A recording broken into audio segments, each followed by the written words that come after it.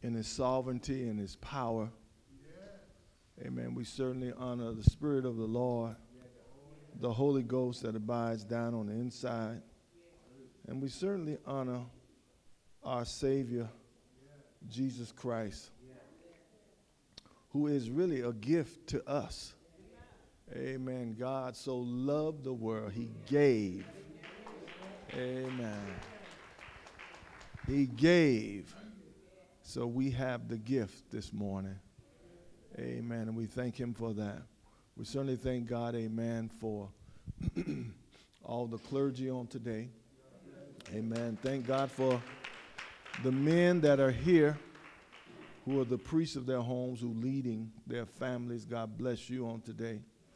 Amen. To all the doorkeepers and to the worship leaders and to the Levites who sing and who play melodious sounds in the temple. Amen. We praise God for that skill and that precious gift. We certainly thank God for all the mothers on today who are here, to all the missionaries, amen, and to you, the people of God, how blessed we are to be numbered among the people of God.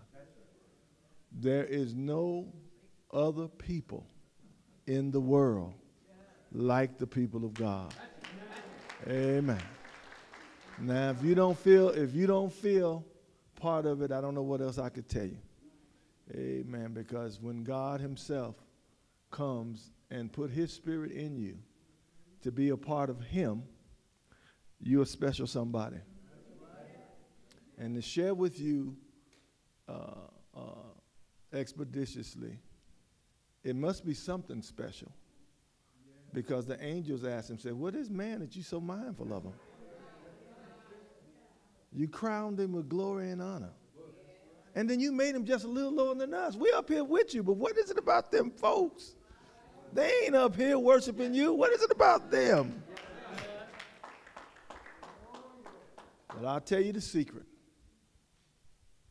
If you ever want to be blessed and glorified before the Lord, learn to use your God-given right, because we're the only ones who could do it on the face of this earth.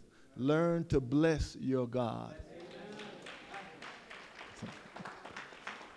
We are the only ones living that can bless God. Everybody else want a blessing, but you can bless God. Amen.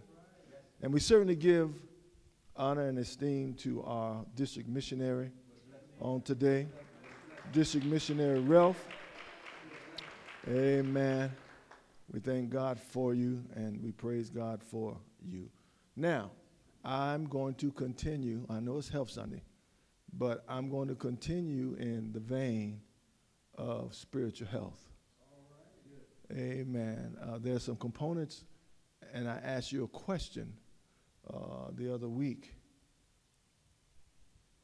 about what is upon your lips. See, if you don't know what's on your lips on a daily basis when you live, how can you be spiritually healthy? You don't even know what will come out your mouth. And we can't be on automatic pilot. We found out you can't have perverse lips, lying lips, flattering lips, deceitful lips.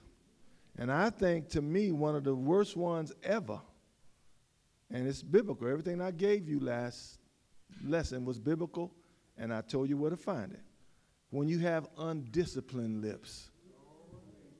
When your lips are undisciplined, I think that's the worst pair of lips you could have. Because that means can't nothing make you be in order. Not discipline, it means we cannot make you do nothing right. Them the worst lips you could have. So today I want to share with you again something else we should ask ourselves in spirituality. We know that obedience to God is spiritual health.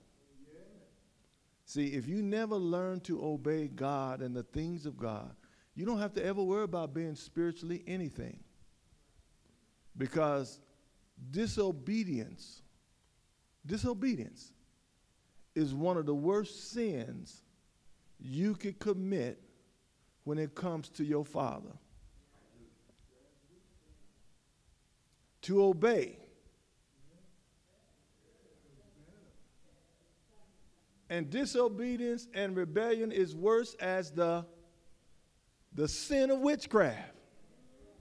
So we sitting up in church, warlords and witches, and don't know it. See, you don't want to be a witch, but when you don't do what God tell you to do, you're a witch.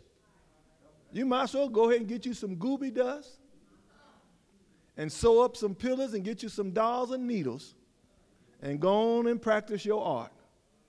Because when you are disobedient to God and his word, he said you are as worse as the sin. He didn't say you was like witchcraft. He said you worse. It's in your book. So if we want to have optimum health and we want to learn and know the things that God has for us, we have to learn to be obedient. I didn't say everything that you do is going to be beneficial to you. Because there's some things you have to obey in that is not pleasant at that time. When you have undisciplined lips and the Lord tell you don't say nothing, that ain't pleasant for you. Because you too busy wanting to tell folks off. Sometimes you do your best not to say nothing and feel like your heart going to jump out your chest. Because you're under so much pressure. So I didn't say being obedient is a smooth transition. I said if you don't want to be a witch and a warlord, obedience is better than the sacrifice. What I'm asking you to do is better than what you're going to do when I ask you to do it. That's what he's saying. So now the next question becomes, what is before my eyes? You need to know what's before your lips, and you need to know what's before your eyes. Now, I'm not indicating walking around with your eyes closed. I'm not indicating stuff that you normally see. But it's got to be more than life, than just what you bump up on. Okay? All right?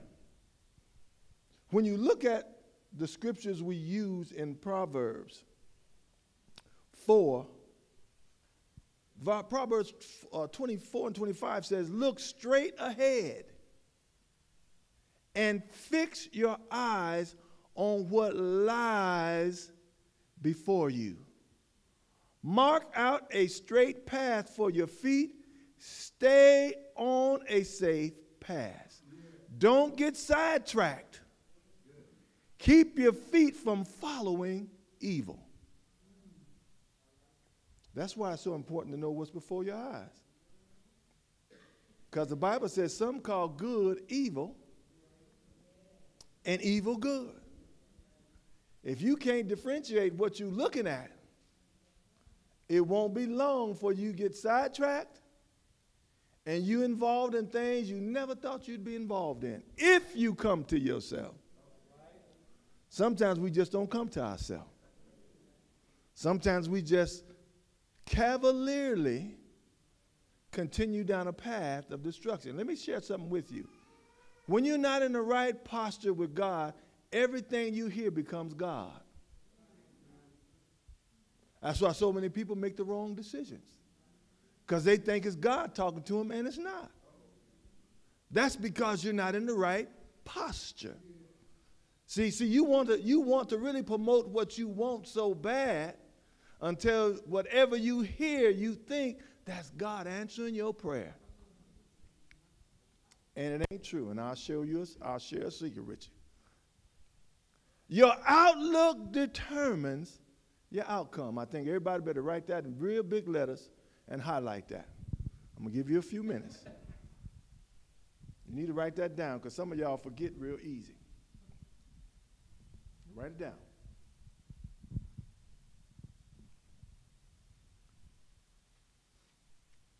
Outlook determines your outcome.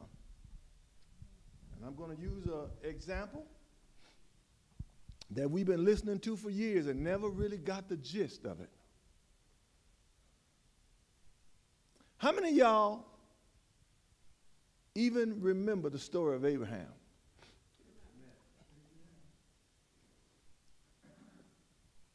Do you not know as long as Abraham was living in his mother and father's house, the only thing that was before his eyes was the paganism that they practiced? Abraham didn't know God.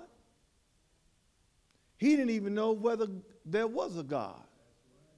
The only thing he knew was what he saw before him. Now watch this. See, he wasn't even in the right posture. So everything his family taught him and showed him and told him, he thought that was God. And that's how we become when we don't understand our obedience to God is the only thing that opens up the realness of God to us. See, if God hadn't, now watch this. The mystery to this was because of the way God wanted to use Abraham. How did Abraham know that was God talking to him when he said, I want you to get out from among your people? How did he know that? Bible don't tell you, but I can guarantee you one thing. There was something in his spirit at the right time that put him in the right posture, and God spoke to him. And then when God spoke to him, what did he do? He obeyed. He enacted upon what God told him to do. And when he did that, history tells us Abraham was a friend of God. He wasn't a friend long as he was at his mama's house. He wasn't a friend as long as his mother and father was telling him what to do. He didn't become a friend until he obeyed what God said for him to do. Now, I'm not advocating don't do what your mom and daddy telling you. That ain't what I'm saying. But I am saying they're not God. Because there's only one God. Abraham was a friend of God because he walked by faith. And since your eyes are looking and what you see before you determines your outcome, he always looked for a city whose builder and maker is God. That's in your book. Hebrews 11 and 10. Abraham's whole outlook was he was looking for something God promised him. When's the last time you put in your foreview what God promised you? Are you still looking for it? Or have you got sidetracked?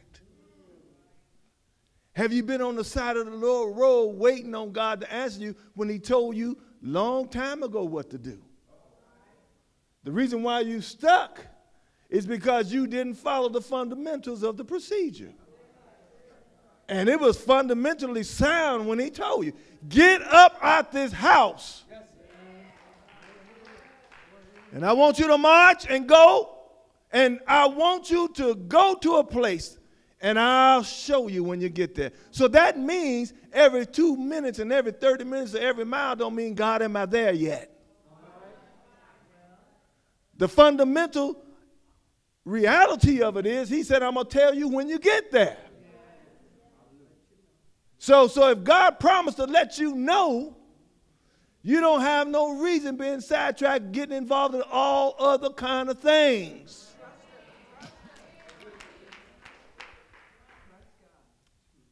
What's before your eyes? Abraham,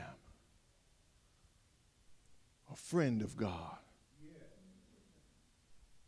Just think about that.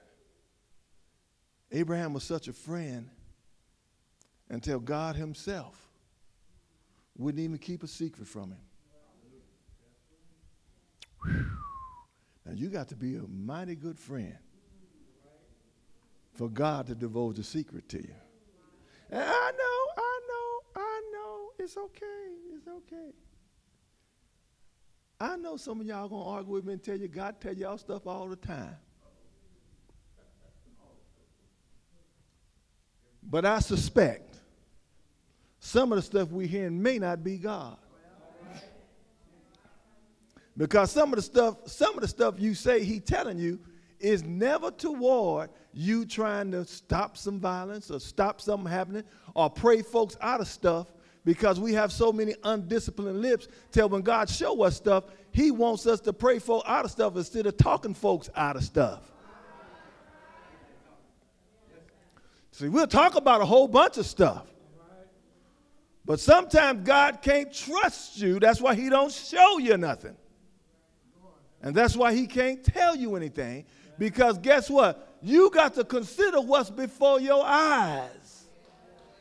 What is your outlook? What are you looking for? What are you living for? Are you just cavalierly existing? Abraham's whole mantra was, I'm looking for a city whose builder and maker is God. When the last time your day solidified or encouraged you in a profound way, because all day today you was looking for that city?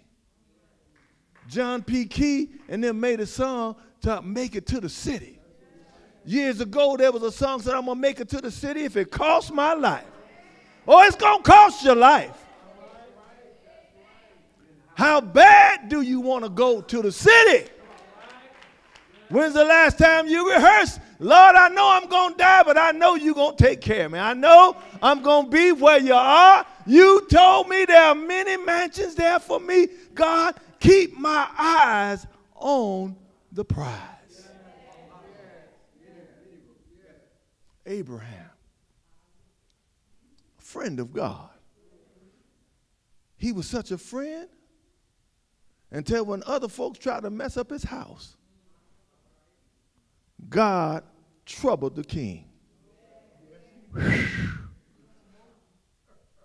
And some folks would argue that Abraham was a liar. Now, I go on record and tell you the way the Bible reads sometimes and the way it says, I would probably venture off to say he might have lied, but then on the other hand, if you understand the Levitical order of what was going on and understand who Sarah really was, she kind of really was his sister.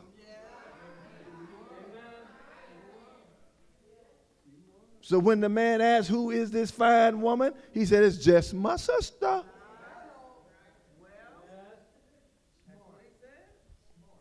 But I'm talking about an outcome because of his outlook. His outlook was to please God. And he told God, God, if I go through there, Abimelech is going to take my wife. He said, go on through there. And when he got there, he tried to dress her up and bathe her and everything. So, see, I'm talking about when you're going somewhere. See, when you're going somewhere, God knows how to take care of you. He know how to take care of your stuff. He know how to take care of your family. And he know how to get you from point A to point B. You don't have to cuss. You don't have to fight. You don't have to get you no gun. You don't have to go on help me on your side, channel 3. You don't have to do none of that.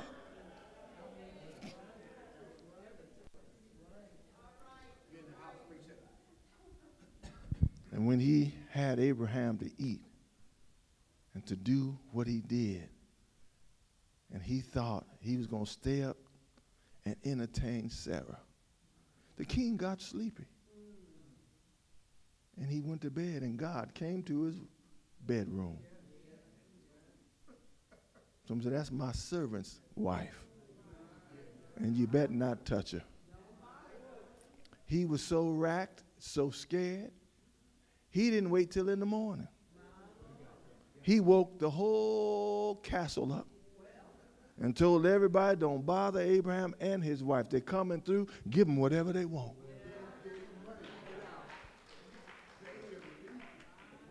What am I saying?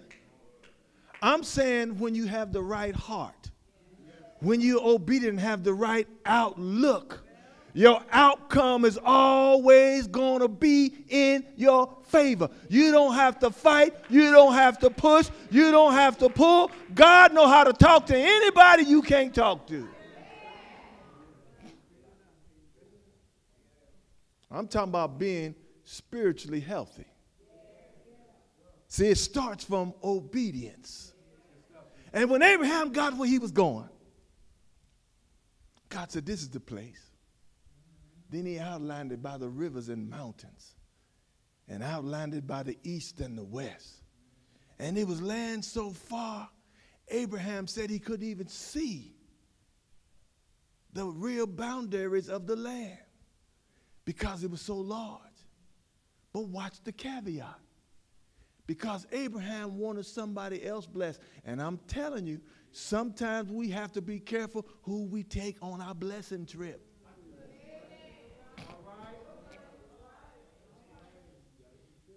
He took his nephew. And when he took his nephew, like anybody else, folk who don't have the right outlook ain't going to have the right outcome. You might want to serve God. They might want to smoke dope in your house.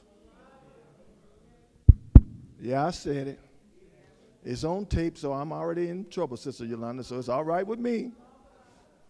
Some of your own relatives don't a bit more care about what you love than a cat walking down the alley. They will mess on your stuff just as quick as a dog will. You know why? Because they don't value the same things you value. You trying to be obedient to God, and they're trying to take you down. You got to be careful.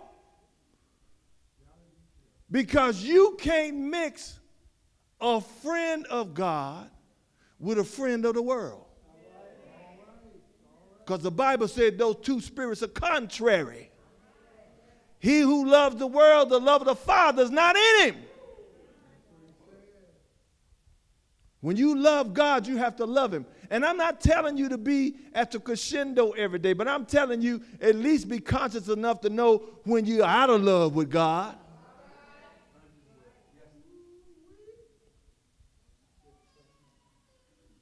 Abraham was a friend of God because he walked by faith and not by sight. But Lot was a friend of the world because he walked by sight and he didn't walk by faith. When folks are not real obedient to God, the only thing they see before them is what they want. God can't never tell them to help nobody. Folks who are concerned more about their own outcome will let their own children starve. Okay. Y'all mad at me, but let me rehearse in some of our minds. Isn't it a fact? Some of us have to rescue our own children's children or our own cousins' children because they want to get, you know what, so much until everybody's starving and don't have nothing. Don't tell me I ain't right. Because I know I'm right. Because psychiatrists will tell you anytime you have a desire strong enough, you do whatever it takes to fulfill it. Some folks laughed at the OJs when they said for the love of money. You listen to the words. Some folks rob and steal their own mama. Because all they want is what they got before their eyes.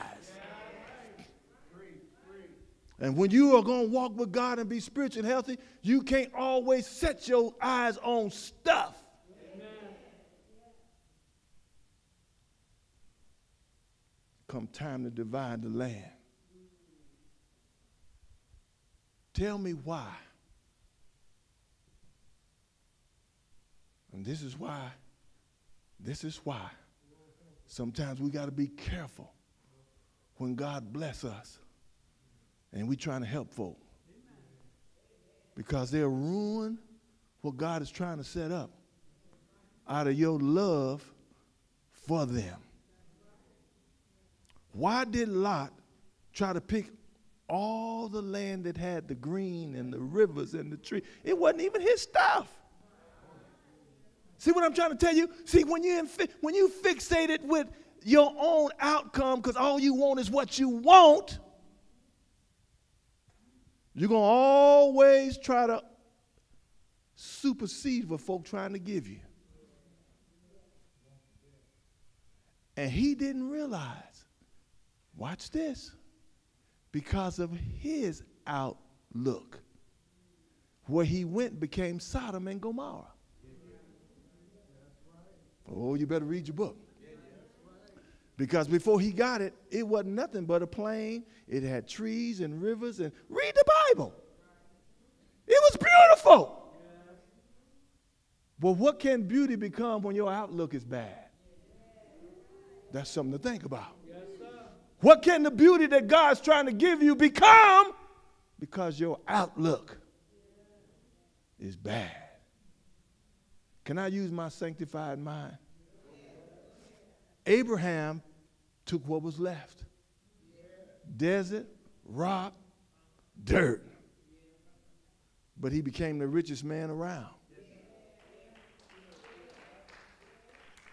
Now, I know folk gonna get mad because they theological giants, but you need to get the gist of what I'm saying.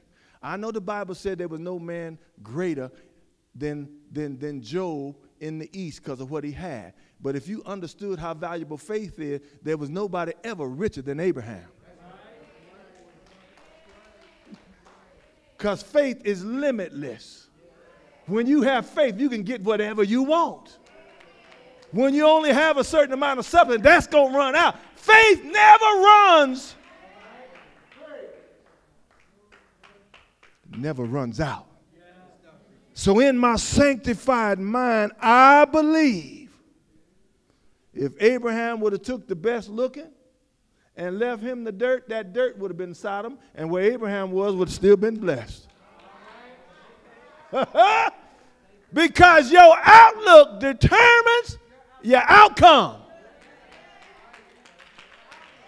When you got the right eyesight, when you got the right temperament, when you got the right heart, when you have the right motive, when you try to do what's right before God, I don't care where he send you, you're going to be blessed.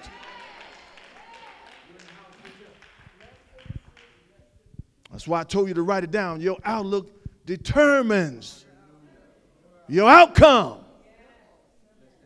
When you want to be obedient to God, God's not going to withhold no good thing from you if you walk upright before him. Because Lot was a friend of the world. He went by sight. And in Genesis 13, 10, 11, 12, and everything, you'll find out that that became Sodom and Gomorrah. Whew. Fast forward. It got so bad in the city until God himself with two angels came down to visit Abraham. When the last time an angel came to see you? Y'all ain't a friend of God. Oh, I'm sorry. I'm knocking on the wrong door, I guess. God came to visit his friend. Ate, had a nice conversation, and Abraham didn't even know he was getting ready to kill everybody. And God said, can I keep this secret from my friend? He had to tell him.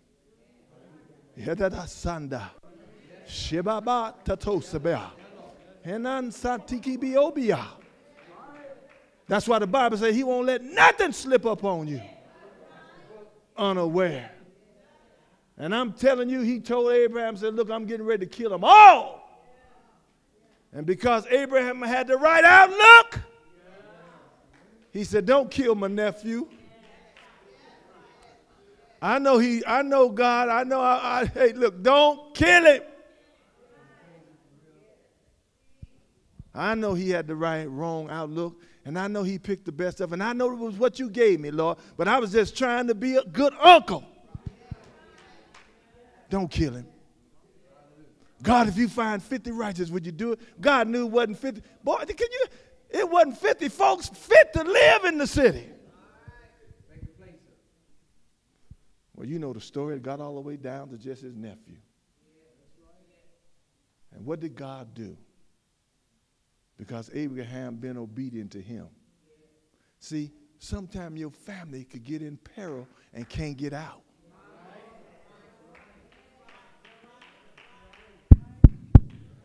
But if you stay obedient, if you walk with God, if you have the right outlook, if you looking for a city whose builder and maker is God,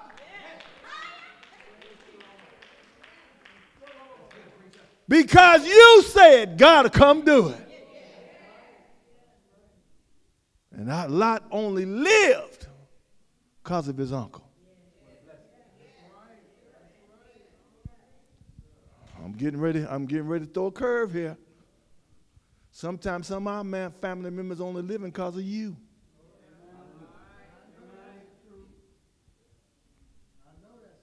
And isn't it a shame? Isn't it a shame that we trying to do the best we can and God trying to bless them and they get arrogant?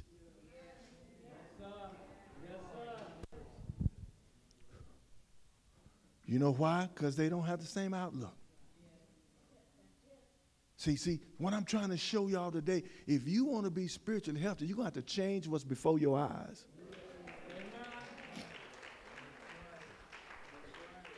Everything God showed you ain't for you to run your mouth about it. The Bible says it's a shame for any man to speak of anything that's done in secret. So when you start telling stuff that's done in secret, you are an abomination before God. It's in your book. And that's why we can't be spiritually healthy, because we think it don't mean nothing. It means a lot. It means a lot to God. Yes. If he didn't put it there, it wouldn't have meant nothing. But he said, I'm putting these scriptures there and aforetime for your learning. Yes. I want you to learn who I am and what I'm about. Yes.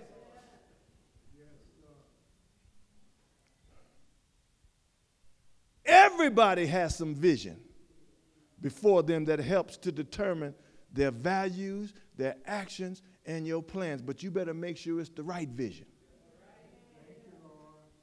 Because out of the vision you have, that's where your plans is coming from. Out of the vision you have, that's your values.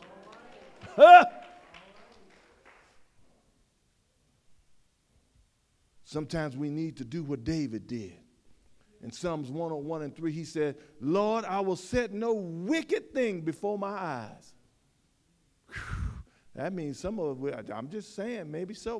Maybe we just need to turn the television off, because everything just about on there is about wicked. All right. I know the folks is wicked. I know that much. And you know, you can't pray for God to hurt somebody, and you're the one hurting folks more than God's hurting them. Come on, somebody. That's wicked. So he even said in Psalms 119, turn my eyes away from worthless things, Lord. But if you're doing like Paul said, if you're looking unto Jesus, who is the author and finisher of your faith, Hebrews 12:2, then you would understand you need to get on the right path and not get sidetracked. You can't trust God today, then start trusting folks, trusting in stuff. I'm not saying human beings aren't trustworthy. I'm saying your whole life, your whole everything can't be in folks. Everybody that's human being is subject to lying. Everybody who's a human being is subject to cheating. I don't care what you say. You ain't going to live throughout the day. Now, you got to be some really something to live the whole day and don't lie. They looking at me saying, oh, Pastor Relf, you want me to tell you what the Bible said? The Bible said when you repeat and take pleasure in lies, you lying. When comedians on the air lying and have you laughing, you lying with them. That's what the Bible said. Y'all don't read the Bible? All them who lies and take pleasure in lies. Most comedians up there talking, they ain't doing nothing but lying. And we falling out our seat.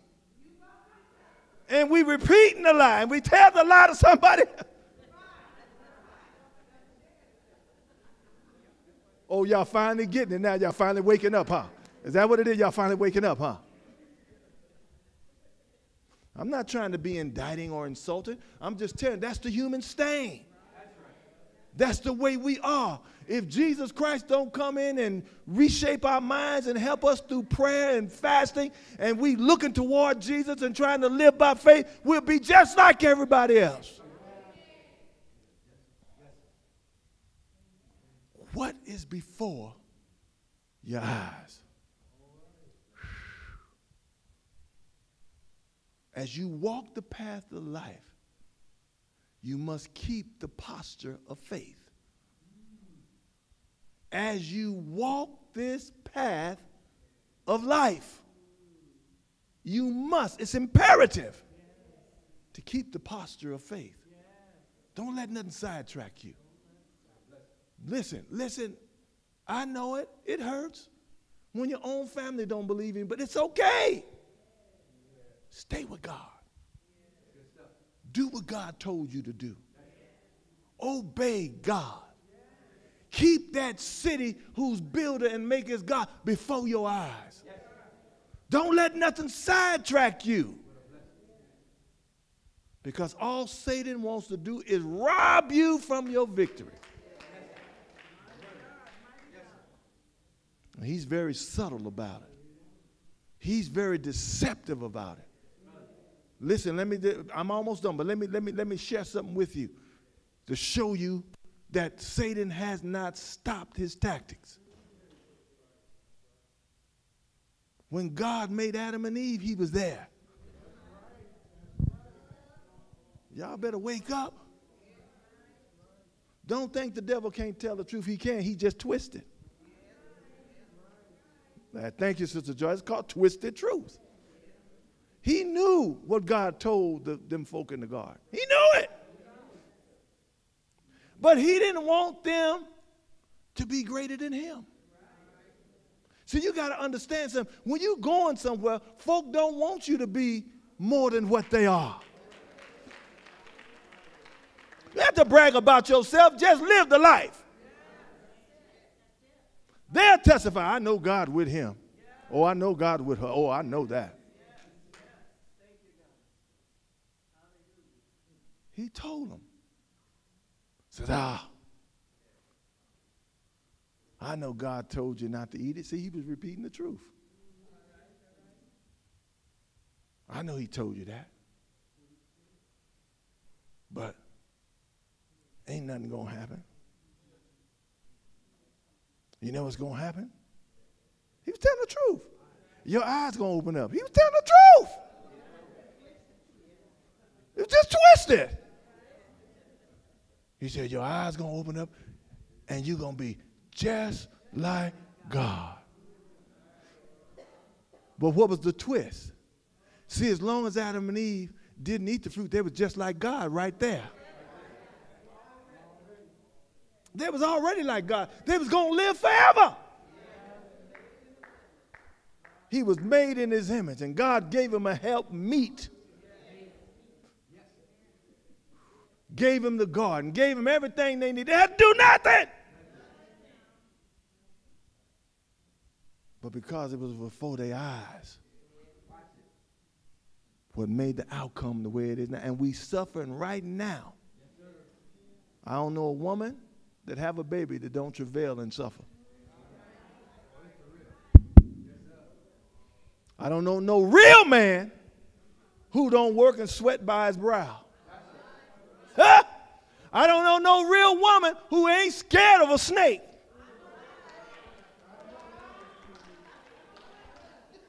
Y'all been fighting snakes since the garden.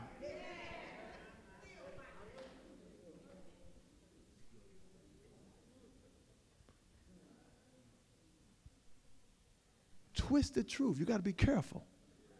See, that's why you got to walk by faith. Because when you walk by faith, Satan can't make you be sidetracked. He'll try it. But you're going to always rely on God. Just watch what Jesus does. Jesus was intentional.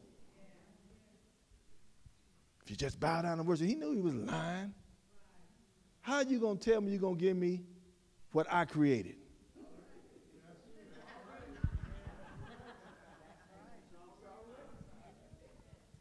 You're going to tell me about the angels and I came from them? I've been up there, I know them all by name. What you going to tell me about them? But that's the way the devil do. And when he tricked Eve into eating or biting the fruit.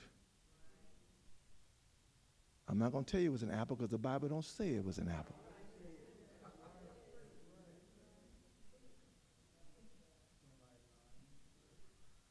Their eyes became open. And they were opened the wrong way because they had already been able to see. But the greatest dilemma was they didn't know the shame part of life. See, that's why when you do what Satan do and say what he say, he makes you shame. And then you don't feel right. You won't go around the saints.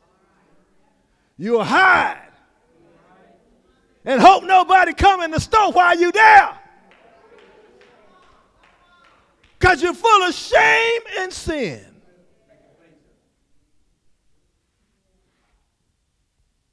The Bible said the voice of God walked through the garden. And when you look at that in the Hebrew, he wasn't walking. In the Hebrew, it means he was lifting up stuff, turning over stuff, digging here. He couldn't find them. That shows you how much God loves you. Even when you're in sin, he won't let you stay covered.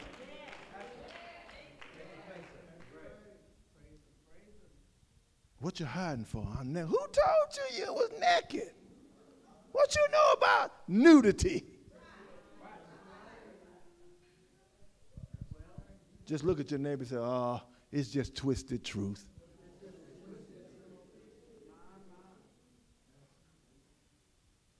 And we've been in this dilemma as a human being since we've been on this earth. We're all subject to the same like passion. But if we be like Elijah and pray and keep ourselves in a position, God will hear us. So you got to stay on the path of faith.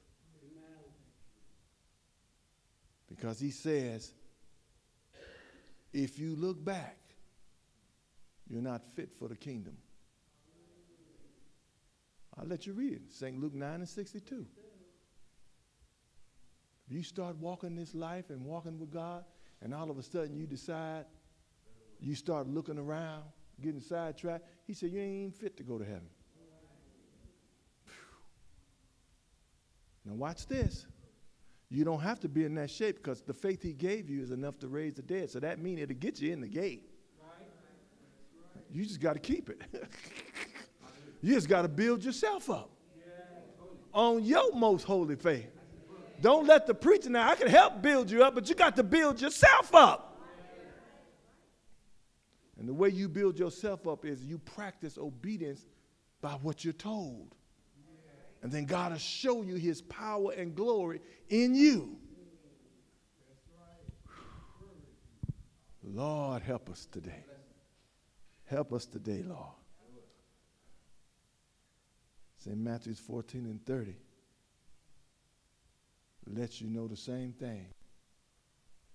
Because when you don't keep your eyes on the posture of faith, it'll make you go on a detour. And you don't need to go on a detour. Let me tell you why. Because some of us have gotten to the point now, it's almost grave time. I know you don't want to hear, but it's the truth. We're in an older church than what we used to be 20, 30 years ago. If God be gracious enough another 20, 30 years, we pushing it. Why would you go on a detour now? I'm just asking a question. My next question would be, if you do, what's before your eyes? What you looking at? What you looking for? You told me the reason you live in this life because you don't want to be lost. That's what y'all told me. Said the reason I'm living this life, I don't want to be lost. When? I don't want to be lost when Jesus comes. That's why I'm living this life. That's why I pray so hard. I don't want to be lost. That's why I give. That's why I obey. I don't want to be lost. Saints, we don't have to be. We can be spiritually healthy if we just obey.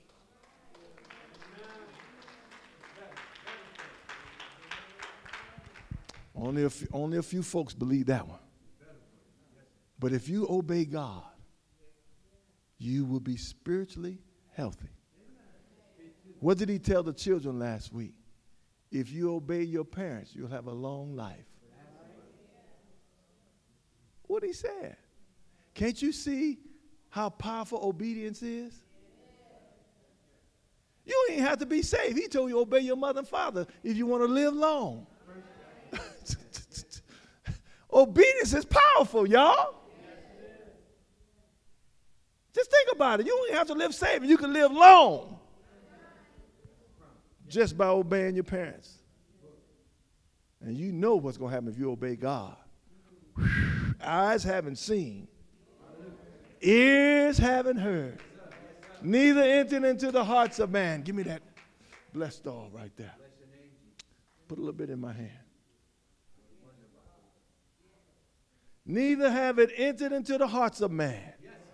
The things. What things? What things? Hey, whatever you want to put in there. That. You can't even see it. Oh my.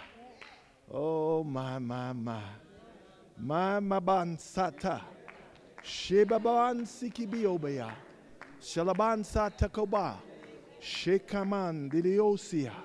Hika sadro. Maman satiki bianda. Tebaba.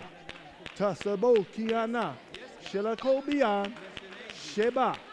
Here come on. Selaliosa. Heal. In the dosanda. Pain, the Lord rebuke you. In the non-sandiobia. In the name of Jesus. In the name of Jesus. The blood heals. The blood delivers. The blood set free. In the name of Jesus. In the name of Jesus. In the name of Jesus. Oh, we plead the blood of Jesus Christ. It heals all manner of bansanda. Hibasandiobia. It heals all manner of sickness and disease. Amen. Oh, Lord. We thank God. Is there anything too hard for God? No. He said, I'm the God of all flesh. Amen. I heal. I kill. I make alive. I, the Lord thy God, doeth all these things. So who you going to trust? My trust is in the Lord. My bansandi biosa. Hebia sanda diosa. My hope is in the Lord. Oh, bashanda. Hebabansati. Tekotosaba. Inansikiana. Nela sanda bobosia. Inansia. Hosia. Mansiki biobia. Thank you, Jesus. Thank you. Thank you. Oh, my God. In the name of Jesus. Oh, man's extremities is God's opportunity. If you want to see God work, just get in a bad shape. And go to those Sunday biosa. And not cancer babosia. And go to kanda babansa tata. Go kadasabo. Go start calling on Jesus. God will come in a mighty way. Oh, yes, he will. Oh, yes, he will. Woo! Mansandio. Hey, hey, hey, hey. God is still a healer. He's still a deliverer. I don't care what the folks say. I'm not going to stop believing in my God. I'm going to magnify him. I'm going to praise him. And when the Holy Ghost want to work, I'm going to step back and let the Holy Ghost do whatever he want to do. Because we don't know what he's doing. Sheba. Mansatado. Yosaba. Hey, hey, hey, hey. Thank you, thank you.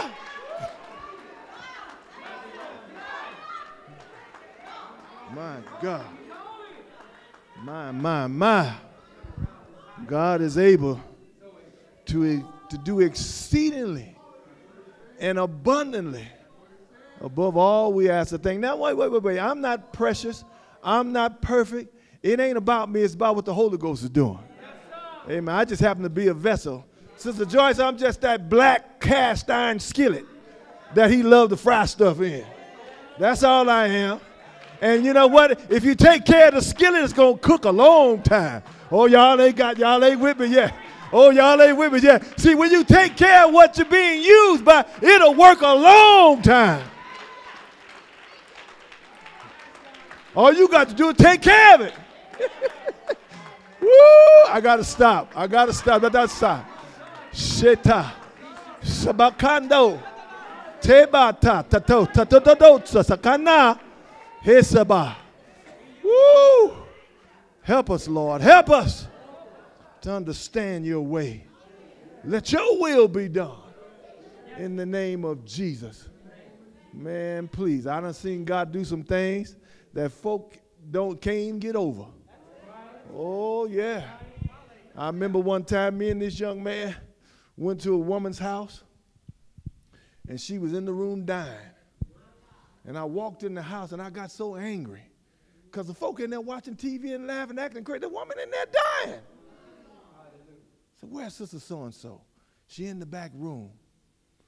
Well, I don't know, Brother Wesley, because she ain't been able to eat or drink nothing. I just kept walking. I didn't even listen to him. When that done, when God said that woman got up, drunk some water, and she started eating and drinking, and she lived until God came got her. Don't tell me God can't do it. Don't you tell me God can't do it. God will take you from your deathbed and make you walk again. I seen him do it. Ain't nothing too hard for God. All we got to do is keep the faith. All we got to do is keep the faith and keep our eyes focused forward in the Lord. Amen. Because God is the author and creator of life. Nothing and no one else. Oh, he give the doctors knowledge to tell you stuff. Because if the human body have a headache, he got to label it something. But don't you know God bigger than a headache? Oh, yes, he is. Amen. So I praise God for him. Brother Cornell, you be encouraged. Amen. That's my friend right there. See, I got him beat. I got him beat because he tries to call me, but I always beat him. Always beat him. No, you're not. You ain't going to beat me calling you. Because if I don't hear from him in a couple of days, I'll call him, check on him. Amen. I was thinking this morning, I said, Lord, I'm going to have to get some of these preachers. We're going to have to go by there. And what the Lord do? Brought Cornell to the church. Amen. Amen. We thank God, amen, for all of you on today. Amen. I want to encourage the saints to answer that question for yourself. What's between or what's before your eyes? I can't answer that for you, but that's going to determine your outcome. Amen. What do you see? What you're looking for? Is it just more than the stuff we see? It should be. Should be more than a movie and a bowling alley and all that old crazy stuff. We need to be seeing some other things. Right. Amen. Amen. The way things are going right now and the way they talk about what's getting ready to happen, ain't no telling what's going to happen. But I'm going to stand in a holy place. Amen. Oh, yes, I am. I'm going to be in a holy place where the Lord can talk to me, touch me, move me, nudge me, and make me be where I need to be just at the right time. Amen. God is good, and he's worthy to be praised. All right. God bless you.